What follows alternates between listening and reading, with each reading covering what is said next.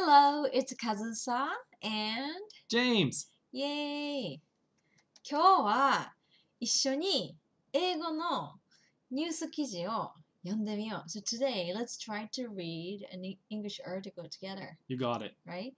Yeah. And I want you to read the article. You want me to read the article? Yeah, and I'm going to explain the line Okay. in Japanese. Okay. How's that? Sounds good. Yeah, yeah, Sounds yeah. good. All right. で、インプットの量をみんなに増やしてほしいし、英語でこうニュースを読む体験をね、ビギナーのみんなにもしてほしい。だから体験だけやから、解説とかね、あんまり細かく長いからね、軽く言っていくから、あ、こんな感じで読んだらいいんかってね、雰囲気をね、味わって楽しんでください。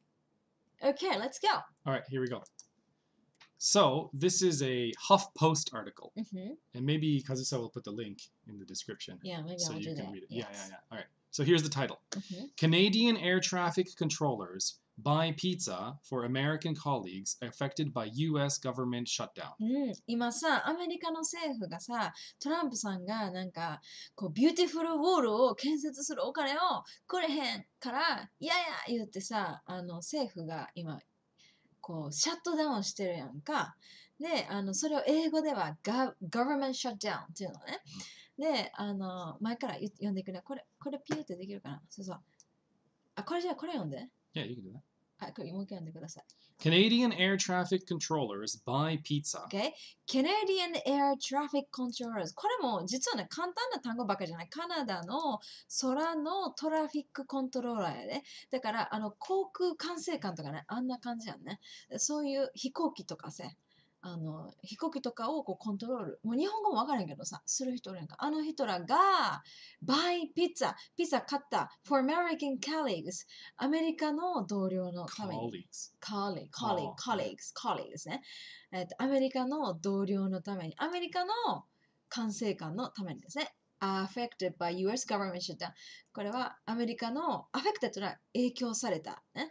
何に影響されたかというと、アメリカのガバメントシャットダウンに影響された。ね。OK。この内容読んでいくよ。OK。これ、はい。It's a delicious show of solidarity. これね、それは美味しいショーです。多分ピザやから美味しいショーって言ったらね。美味しいショーです。ソリダリティってさ、例えば、ソリダリティっていう単語が分からへんかったけど、分からへんかっても、ちょっとイメージしてほしい。辞書引く前にイメージしてほしい。ソリッドって言ったら固形とか硬いって意味やんか。ダリティがついてるから名詞なんやな。硬いとか固形の名詞形やなみたいな。硬いのデリシャスショーってなんやって、こうイメージをさらに膨らましてみたら、硬い、何が硬いんやって言ったら、これはカナダの管制官とアメリカの管制官がこうピザをおごってあげたとかそういう話だから、こう絆が硬いとか、そのなんやろ、日本語が分からへん。こう日本語が分からへんけど、こう。It's like support. そう。絆が硬いとか、連携が硬いとか、そういう感じのデリシャスショーなんかなっていうのは、もうイメージできるよね。それくらいちょっとイメージを広めながら分かれへん単語も、ちょっと辞書引かずにね、考えてみてないか。OK, let's go. All right. This was written by Sima Shakeri. Shakeri. That's important. We have to give credit. Yeah, to give credit. Yeah, thank you for writing this article. All right. Canadian air traffic controllers. これまたな、カナダのな、航空管制官が are carrying out a simple but heartfelt gesture. で、ここな、carrying out で、やったってことやな。やった。何をやったかというと、シンプルでもハートフル。シンプルだけど、ハートフェルト。ハートは心やんな。フェルトって言ったら、感じるやから、心が感じる、シンプルだけど心が感じるっていうのをやったのが、ハートフェルトっていう単語分からなくても大体分かるやろ。だから英語っていうのはな、空気読んだら大体分かるから。シンプルだけどハートが感じる。ジェスチャーって言ったらさ、こう、体の動きをみんなイメージするやんか。だから結局なんやろ、ジェスチャーなわけないしな。なんやろって言ったら、行動とか動きっていう体を動かす動き、行動、そういう風に理解したら大体意味わかるやんか。空気読んでな、ここも。調べへんね。いちいち辞書調べたら、もう一生英語読み進められへんから。空気読んでな。シンプルでハートを感じる動きをやったってことやな。はい、次ここから。For their American counterparts. アメリカのカウンターパーツのためにな。カウンターパーツっていうのは、例えば自分が航空港、もう日本語わかるけどな、航空か空港、管制官の人やったら、アメリカ、自分はカナダ人やけど、アメリカの同じ立場の人、ね、カウンターね、アメリカの同じ立場の人たちの、同じ職種の人たちのために、そういう行動を起こしたってことやな。シンプルでハートフェルトな行動を起こしたってことね。They're buying them dinner amidst the US government shutdown. で、カナダ人の人たちは、こっちはカナダ人ね、こっちはアメリカ人ね。カナダ人の人たちは買ってるよ。アメリカ人の人たちにディナーを。アドミッツって何やろな。でもアドミッツって US government、アミッツね。アミッツって何やろな。US government シャットダウンやから、アメリカのガバメントシャットダウンに影響されたとか、during ね、その影響されたかなって私は思ってんけど、アメリカのシャットダウンの間、が起こってる間にってことね、その期間中にってことやって、ジェームズが今教えてくれたけど。You can guess like mid is middle. mid is middle. なるほどね。ここにミドルのキーワードが隠れてる。そういうことか。な。ちょっと空気読みながら読んでいこうな。私もな、こうやって知らへんとんかもな、空気読みながら、大体わかるやんか。カナダ人の人が買った夜ご飯をなんとかかんとかアメリカのガバメントシャッター、影響された人たちに買ってあげたアメリカのガバメントシャッターが起こってる時に買ってあげたとかね、そういう感じの意味やんね。だいたい空気読んでわかるからね。OK？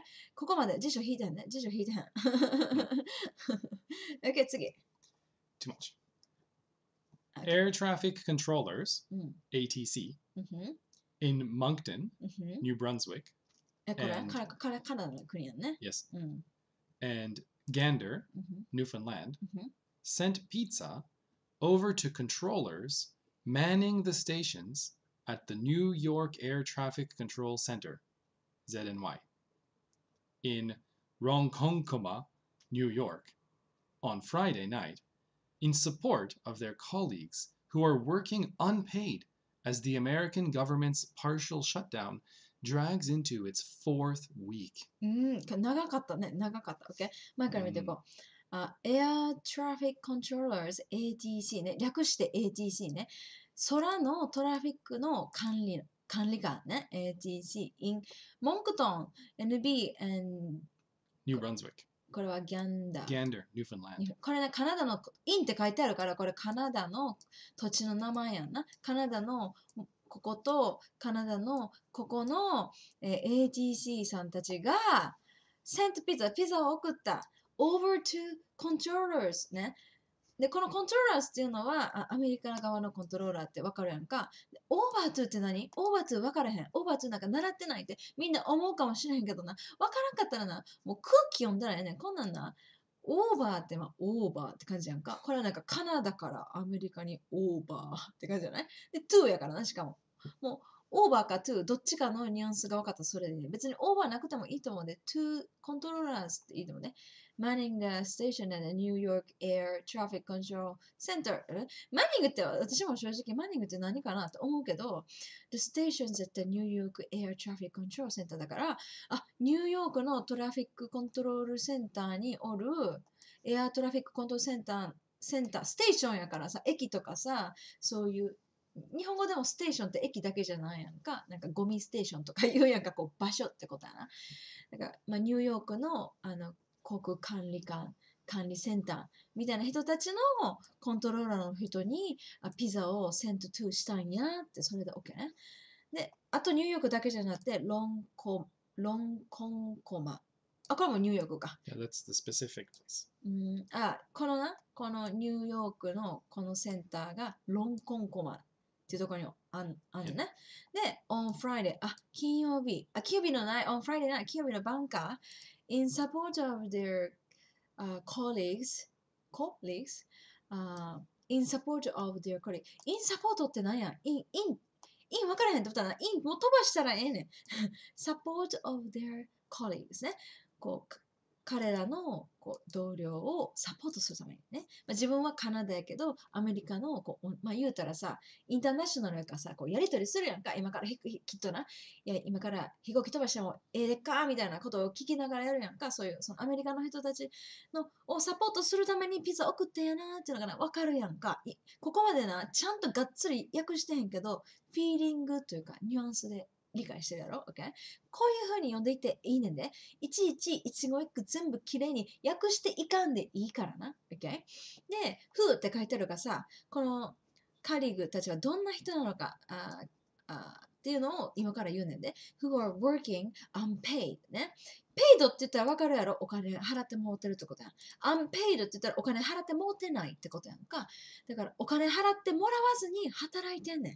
すごくないガバメントがシャットダウンしてるからさ、もう仕事が完全に止まってお給料も発生しません。やけど、飛行機の人とかさ、飛行機飛ばされへんくなるやんか。えらいこっちゃんか、バチャンバチャンってクラッシュするかもしれないから。だから、多分アメリカでは、ガバメントで働いてる人たちは、今な、アンペイド、もう無給で働いてんねん。すごくないで、as the American government partial shutdown drags into its fourth week, okay?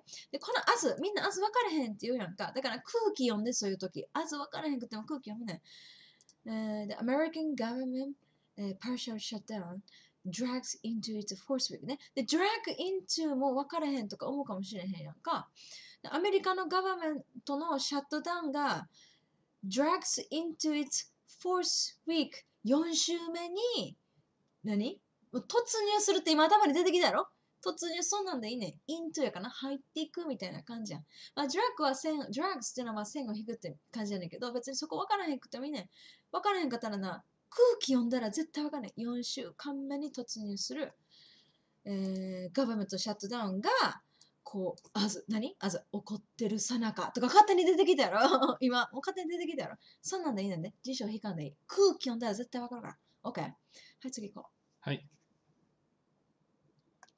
A photo of a sign hung up in New York Center which said that 32 pizzas had been ordered by the Canadians was posted on Reddit by user Platinum Arrow, whose real name is David Lombardo. 全部赤裸々に語られたな。OK? で、これも言うとく、フォト、1枚の写真が、何の写真 of a sign hung up in New York Center ね。ニューヨークのセンターで、ハングってさ、ハングアップって分からへんかもしれんけどさ、ハングってさ、ハンガー、洋服のハンガーに、ハングって入ってるやんか、言葉の中に。ハンガーって服をかけるやんか。かけてアップしてんねん。わかるそんなイメージ。かけてアップされた、ニューヨークのセンターにかけてアップされたサインの写真がな。あんねん。そのこと言ってんねん。その話なんやっていうのがここからね。で、ウィッチやから、どんな、さらにその写真の、もしくはサインの、説明が入ってくるねんなーっていうのがわかんねん。OK？どんなサインかというと、said。said っていうのは、サインとかさ、写真が喋るわけないやんか。書いてあるに決まってるやんか。だからな、言ったってどういうことってな、思わんとってな。写真とか文字とか看板がセットしたら、書いてあるっちゅうこっちゃなっていうのは空気読んだらわかるやろ空気読むの大事やからな。で、なんて書いてあるかっていうと、ざっといいか。32ピザズ。32枚のピザ。食べれる絶対簡単。無理やろなんでそこの見えはんの ?32 ピザって32 whole pizzas, right? Yeah. No, 32 pieces, right? 1週間。え ?1 週間大丈夫。1週間、そうなの、1週間も持たへん、腐る。1回では食べきられんよ。Cold pizza is good. It's okay. 食べれる Yeah, it's ?32 ピ okay. ザ。Yeah. なんでそんな見えはんの Happily. やっぱりやわ。32枚のピザね。が had been ordered. オーダーされましたよ。by the Canadian. カナダ人によってってことね。そういうふうに書いてあるサインね。サインというか、看板とか。サインってさ、看板って意味もあるよね。だからお知らせとかね、そういう感じなんかなって。わかるやんか、空気読んだら。で、それが was, oops. あれ。ごめんな。Don't click. それが、posted on Reddit。Reddit っていうのはな、日本語でもあるかな I think so. 日本語でもあるなんか Yeah. こう、なんていうの、掲示板サイトみたいな感じなんか、登録したら何でもこう、アップできるみたいな。日本で言ったら何当たるんやろうなわからんけど。多分、でも日本語でもあるかなまた見てみて、みんな、レディットな。すっごく世界で、広まってるサイトやで。いろんな人がいろんなポストをする、投稿するサイトな。それに、その写真がな、投稿されてん。by user platinum arrow。プラチナムエアロっていうユーザーによって投稿されてるそれは。で、Whose real name? って書いてあるやろそのプラチナムエアロのリアルネームはデイビッドさん。Yeah. そう本名はデイビッドさん。Yeah. Okay? ここまで OK? ちょっとだけな、これな、主語が長いから、もう一回言うで。アフォトからケネディアンズまでが長い主語。OK? 写真何の写真ニューヨークセンターにこうかけてハングしてアップされたサイン、看板とかお知らせとか印の写真。そのサインはどんなかって言ったら、そのサインにはこんなことが書いてある。32ピザがカナダ人によって注文されたよ。オーダーかな、注文されたよっていうフォトが、やで、フォトがレディットに投稿されましたみたいな。投稿したのはプラチナムエアロさんで本名はデイビッドさん。OK。ここまで綺麗に翻訳してんやんか。空気読んでるやろどんどん行こう。どんどん空気読んでみよう。OK、次。Well, here's the picture. ピクじゃねピッツァ Pizza. The Canadian Air Traffic Controller Association。 Association, CATCA, 結果。from both Moncton and Gander. OK、ここまで飛ぶよ。OK、ここまでが主語やで。カナダの、指見えへんな。カナダの、空のトラフィックの、コントローラー、管理官のアソシエーション、協会みたいな感じね。略して、カクカ。カトカ。略して、キャトカ。from both Moncton YQM。これって空港のコードかな The code, yeah. YQM。韓国やったらキックスやんか。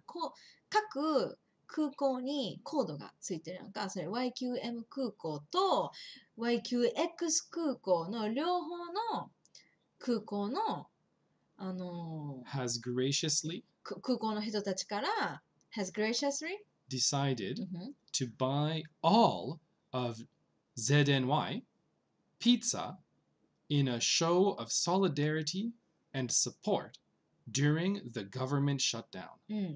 で、その、YQM と YQX の航空管制官協会の人たちが graciously これはな、ちょっとね、言うたらあかんね。gracious まあなんかこうgracious なんやろな、こう寛大にみたいな感じかな。これはどういう意味ですか Grace. grace ってのは優雅にってことやんな。優雅に So graciously is like kindly. 優雅に、まあ、優しい気持ちでってこと grace って言ったらなんかこう Like a cat walks gracefully. なんかこう優雅なこうゆっくりした動きで、はははみたいな感じでまあ多分、まあ、そんなこうおおらかな気持ちでとかそういうイメージがつくかな。適当だよね、この辺適当な。みんな気になった単語は自分でな、辞書で後で調べたらいいから、だいたい近からず遠からずくらいけどな。空気読んだら大体がグレイスな。グレイス・ケリーとかおるやんかこう優雅な感じでこうなんかこう優しい感じでゆったりした動き、そんなイメージで decided 決めた。何を決めたかと to buy 買うことを決めた。何を買うかというとall of ZNY ピザ。NY ってニューヨークってことかな Yeah, the air traffic controller. ZNY ってさ、今までこう省略形で使ってるから、まあ、ニューヨークの、まあ、管制局の人たちのピザってことかな。全部カナダ人買ってあげるって決めたよ。って言ってんだよな。In a show of in a show of solidarity やんか。さっきも solidarity 出てきたよな。solid っていうのは固めるってことやから、何を固めんねやろつったら、例えば友情を固めるとか、絆を固めるとか、そういうのをショーするためにピザ全部買うって言ってはるんかなって、大体空気読んだら分からんな。OK？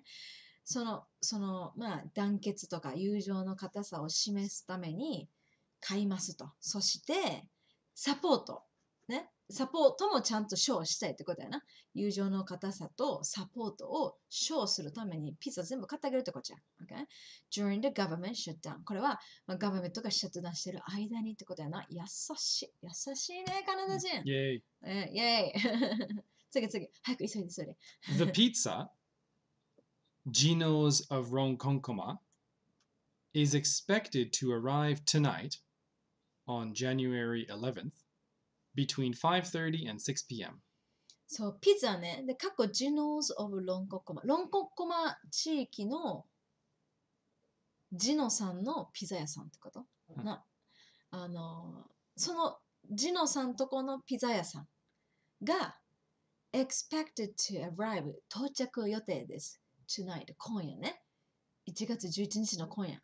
between 5:30 and 6 p.m. で、もしみんなが between という単語知らなくてもな、5:30 と6 p.m. の間かなで、わかるやん。ピザが到着するねんで。ほな、ピザは5時半から6時、到着予定でしたら、もう間しかないやんか。空気読んだらわかるやろそう。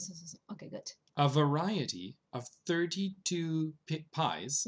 A variety of 32 pies. バラエティっていうのはさ、バラエティ豊富っていうのは日本語だもん。だから種類ってことはな、いろいろな種類の32個のパイっていうのは、パイ、丸いピザのことを1パイ、2パイって呼んでるのかな、英語では。32枚のピザっていうのはもうすぐわかるやんか。が、have been ordered. もう注文されましたと。で、これな、現在完了形になってるやろ。だからもう完了してるってことや。